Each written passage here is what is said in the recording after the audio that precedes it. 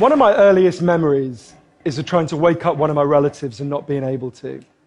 And I was just a little kid, so I didn't really understand why. But as I got older, I realized we had drug addiction in my family, including later cocaine addiction. And I've been thinking about it a lot lately, partly because it's now exactly 100 years since drugs were first banned in the United States and Britain, and we then imposed that on the rest of the world. It's a century since we made this really fateful decision to take addicts and punish them and make them suffer because we believed that would deter them, it would give them an incentive to stop. Professor Alexander explained to me, the idea of addiction we've all got in our heads, that story, comes partly from a series of experiments that were done earlier in the 20th century. They're really simple experiments. You can do them tonight when you go home if you feel a little bit sadistic. You get a rat and you put it in a cage and you give it 2 water bottles. One is just water and the other is water laced with either heroin or cocaine. If you do that, the rat will almost always prefer the drugged water and almost always kill itself quite quickly.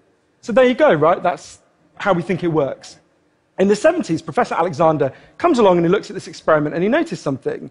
He said, we're putting the rat in an empty cage. It's got nothing to do except use these drugs. Let's try something a bit different.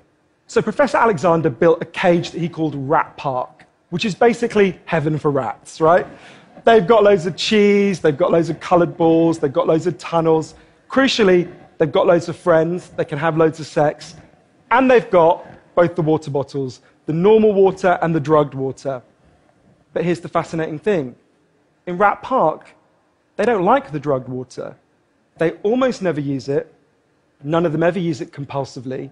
None of them ever overdose. You go from almost 100% overdose when they're isolated to 0% overdose when they have happy and connected lives. Professor Alexander began to think there might be a different story about addiction. He said, what if addiction isn't about your chemical hooks? What if addiction is about your cage? What if addiction is an adaptation to your environment? Looking at this, there was another professor called Peter Cohen in the Netherlands who said, maybe we shouldn't even call it addiction. Maybe we should call it bonding. Human beings have a natural and innate need to bond. And when we're happy and healthy, we'll bond and connect with each other. But if you can't do that because you're traumatized or isolated or beaten down by life, you will bond with something that will give you some sense of relief. Now, that might be gambling, that might be pornography, that might be cocaine, that might be cannabis, but you will bond and connect with something because that's our nature. That's what we want as human beings. And I think, at first I found this quite a difficult thing to get my head around, but one way that helped me to think about it is, and I can see, I've got over by my seat there a bottle of water, right? I'm looking at lots of you, and lots of you have bottles of water with you, right? Forget drugs, forget the drug war. Totally legally, all of those bottles of water could be bottles of vodka, right? We could all be getting drunk, I might after this. But we're not, right? Now, because you've been able to afford the approximately a gazillion pounds that it costs to get into a TED Talk, I'm guessing you guys could afford to be drinking vodka for the next 6 months. You wouldn't end up homeless. You're not going to do that. And the reason you're not going to do that is not because anyone's stopping you. It's because you've got bonds and connections that you want to be present for. You've got work you love. You've got people you love. You've got healthy relationships. And a core part of addiction, I came to think, and I believe the evidence suggests, is about not being able to bear to be present in your life. We live in a culture where people feel really increasingly vulnerable to all sorts of addictions, whether it's to their smartphones or to shopping or to eating. Before these talks began, you guys know this, that we were told we weren't allowed to have our smartphones on. And I have to say, a lot of you looked an awful lot like addicts who were being told their dealer was going to be unavailable for the next couple of hours. And a lot of us feel like that. And it might sound weird to say, I've been talking about how disconnection is a major driver of addiction. It might be weird to say it's growing because you think, well, we're the most connected society there's ever been, surely. But I increasingly began to think that the connections we have, we think we have, are like a kind of parody of human connection. If you have a crisis in your life, you'll notice something. It won't be your Twitter followers who come to sit with you. It won't be your Facebook friends who help you turn it round. It'll be your flesh and blood friends who you have deep and nuanced and textured face-to-face relationships with. And yet, Bruce Alexander, the guy who did the Rat Park experiment, says, we talk all the time in addiction about individual recovery. And it's right to talk about that. But we need to talk much more about social recovery. Something's gone wrong with us, not just as individuals, but as a group. And we've created a society where, for a lot of us, life looks a whole lot more like that isolated cage and a whole lot less like Rat Park. But if I'm honest, this isn't why I went into it, right? I didn't go in to discover the political stuff, the social stuff. I wanted to know how to help the people I love.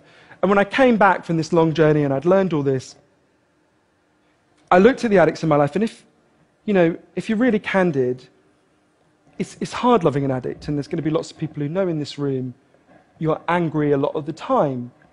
And I think one of the reasons why this debate is so charged is because it runs through the heart of each of us, right?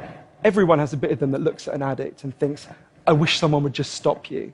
And the kind of script we're told for how to deal with the addicts in our life is typified by, I think, by the reality show Intervention. If you guys haven't seen it, I think everything in our lives is typified by reality TV, but that's another TED Talk. If you've never seen the show Intervention, it's a pretty simple premise. You get an addict, all the people in their life, gather them together, and say, if you don't shape up, confront them with what they're doing, and they say, if you don't shape up, we're going to cut you off, right? So what they do is they take the connection to the addict and they threaten it. They make it contingent on the addict behaving the way they want. And I began to see why that approach doesn't work. And I began to think that almost that's like the importing of the logic of the drug war into our private lives.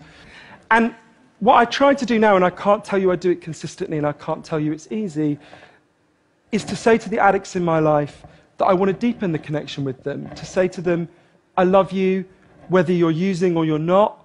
I love you whatever state you're in. And if you need me, I'll come and sit with you because I love you and I don't want you to be alone or to feel alone. And I think the core of that message, you're not alone, we love you, has to be at every level of how we respond to addicts, socially, politically, and individually. For 100 years now, we've been singing war songs about addicts. I think all along we should have been singing love songs to them, because the opposite of addiction is not sobriety. The opposite of addiction is connection. Thank you.